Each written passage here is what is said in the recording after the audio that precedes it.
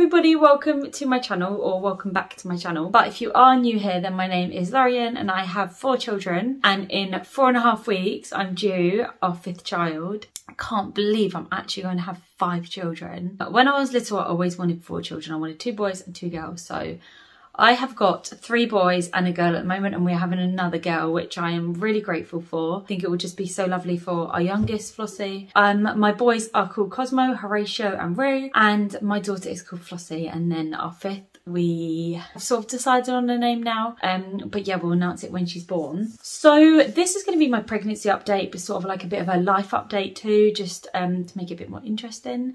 I know lots of people have lots of questions. I was thinking of doing a Q&A, but I didn't want to like do a Q&A and no one's interested. So if you would be interested in a Q&A, then any questions you have for me, please leave them below. If I get like enough questions, I'll do a Q&A. I'm just going to go straight in with like any symptoms I've got or had, how it's all going and my plans and everything for the new baby. Heartburn is something I'll start with because I usually suffer really badly with it. But this time I have not suffered as badly. The past few weeks, so I'd say from around 32 weeks, I started suffering quite badly with it. Although it's definitely not all the time. I think it's triggered by spicy food, fizzy drinks, sweet stuff, and then quite a lot at night time I get it. But would have been last year with Flossie, it was really bad, and I got a omeprazole from the doctor, which if you're suffering from heartburn, I massively recommend going and getting it.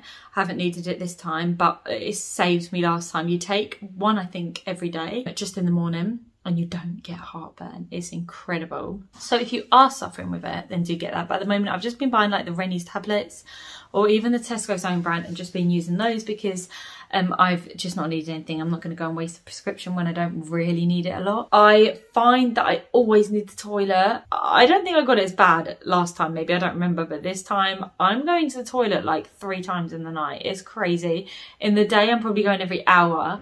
I don't even think I'm really like drinking that much water or anything. I drink a lot of tea, so I'm drinking raspberry leaf tea. That is something I always have taken in pregnancy since Horatio, my 2nd.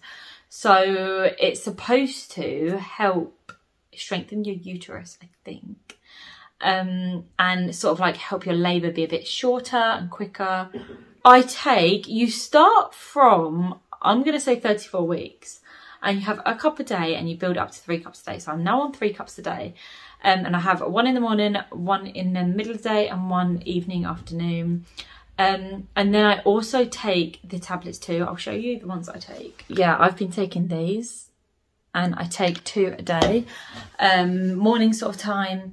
Yeah, so I don't know if I'm overdoing it, but I've done it with all my pregnancies since Horatio, so 3, this is my 4th pregnancy now, and I think it's helped. My first labour was really long. I know lots of first labours are, but since then, although it took a while for me to actually go into labour with my 3rd child, Rue, my labours have been really quick and I haven't had any like problems after, or I just think they've really helped. So I recommend taking them. I would say people find it really strange when I say this, but I don't feel pregnant. So the only thing is my bump, which I think it's just started to get bigger now. That is just Rue coming in from outside. But I don't think it's been very big. I don't feel pregnant. I think I'm really on the go with so many children, and I just haven't had a chance to stop and think and realise that I'm pregnant. So I just keep going. The days have flown by, life has flown by. And yeah, in 4 weeks, really, 5 weeks, I'm gonna have a baby. It's crazy. I did have, I'm not sure if I'm pronouncing it correctly, but something called dysgeusia, which is where the hormones in your pregnancy change your taste. I'd never had it before, so I would have thought it would be something I would never get. But yeah, I never had it with any of my other pregnancies, and it hit me this time, maybe it was from around 17 weeks to around 27 weeks. I think it was the 2nd trimester really that it got me. Sorry if there's any noise, it is Rue just setting up his kinetic sand to play. Our internet's down. He really wanted to watch Toy Story, but he's not had a chance to. So he's playing with kinetic sand. It changed the taste of everything I ate, and some things like bread, yogurts, coffee, Tea, I couldn't have it. I was just drinking fruit teas. And I love the coffee every morning, but I just stopped having it because it was just like this weird, I can't even explain it. I knew if something was going to taste like it because it smelled like it. And yeah, it just affected my taste for like 10 weeks. And I thought it was never going to go. And everyone said it will go when you give birth or before. And yeah, it's gone before. Luckily, I hope it doesn't come back because I really couldn't stand it. So I don't think I've had too many midwife appointments really. I think you have more when it's like your first child. My next one is next week. And I think it's just me talking about like where I'm giving birth and things like that. Any other time they check your urine just to check that everything's okay. And they measure your bump and they check the heartbeat. But I've had probably about 3 appointments altogether in the whole pregnancy. And I've had 2 scans and then 1 private that we paid for. So like in the UK with the NHS, you get a 12-week scan, a 20-week scan, which they'll tell you the gender. But I also paid for a 16-week scan to tell me the gender early. Yeah, so I haven't really been down to the doctor or anything very much. In terms of giving birth, I would love to give birth at home. I think that would just be like really relaxing and peaceful. But we live about 30-35 minutes from the hospital. So what sort of worries me is like, if something goes wrong, then to get to the hospital is a 35-minute drive. And once you've called the ambulance out and got down there, it's just like, it's going to be about 45 minutes. I guess Curtis could take me down, but maybe that wouldn't be practical. It sort of scares me, like nothing's gone wrong, but what if something did? It could be like a matter of like life or death. And that really worries me for me or the baby.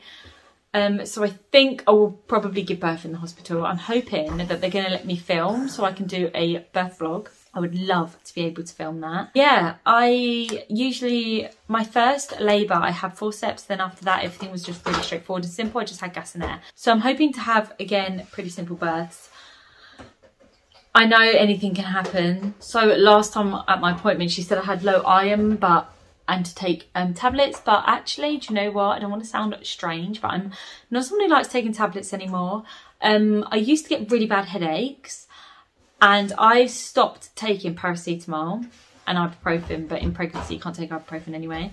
But I probably used to take them every single day before. I would always have a headache, and I used to just take tablets and tablets and tablets as much as I could. And then one day I just thought like, they just can't be very good for you. So I stopped taking them, and I've probably taken them once since, which has probably been since almost the beginning of my pregnancy. And I don't get headaches anymore. I used to suffer from migraines. I used to lose my vision, and I don't get them. I don't know if it's like a change in diet, or I don't know if it is just because I don't take them that I don't know, but I don't get them.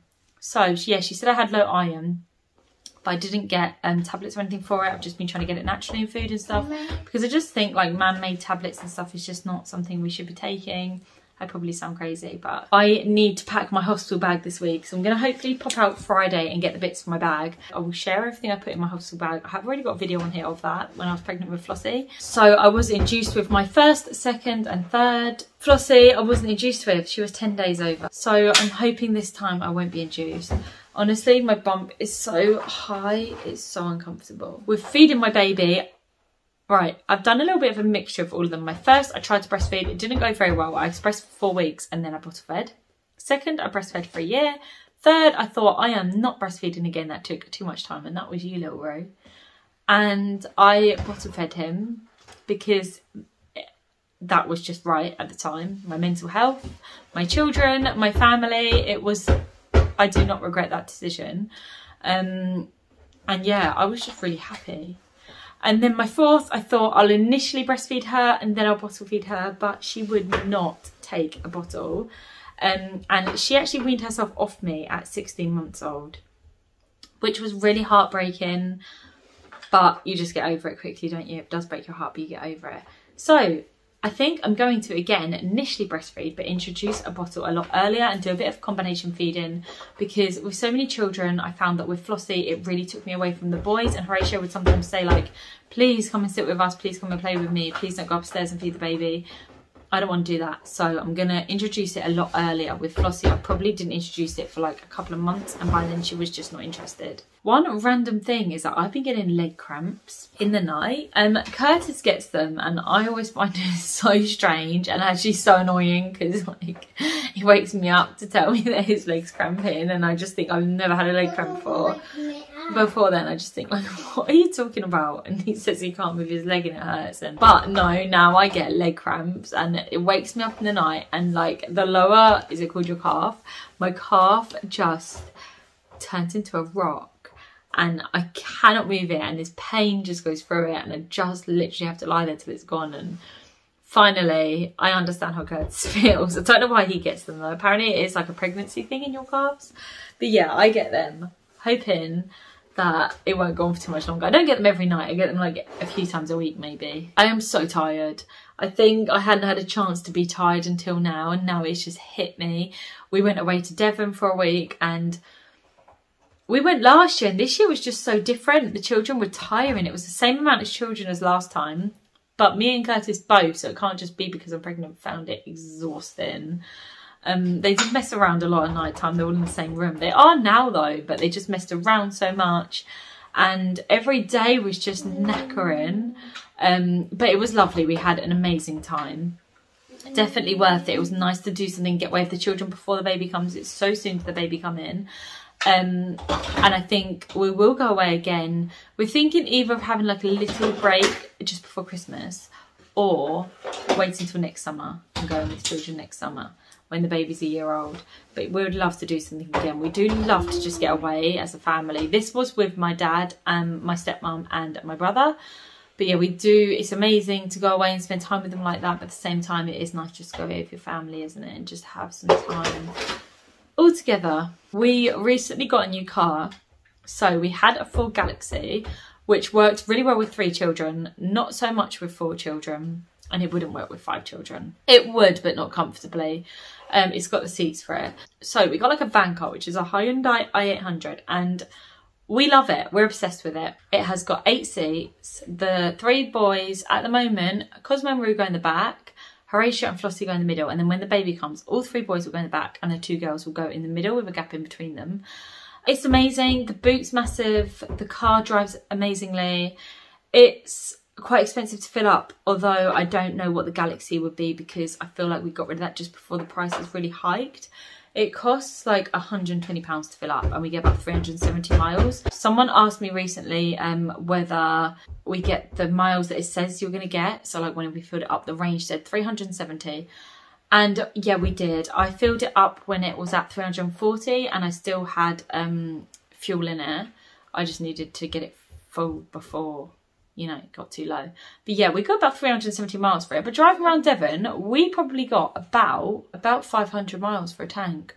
I think it was a lot of motorway driving and things like that, and that really helps. Like, motorway massively makes a difference. If you're looking at like a car like that, then it's like a really good one, and it's just a really nice car. It's so nice to drive, and it's just perfect for our family. I am pretty prepared really for the baby. I've got all of Flossie's clothes because I was literally just using them. She's only just turned a year old.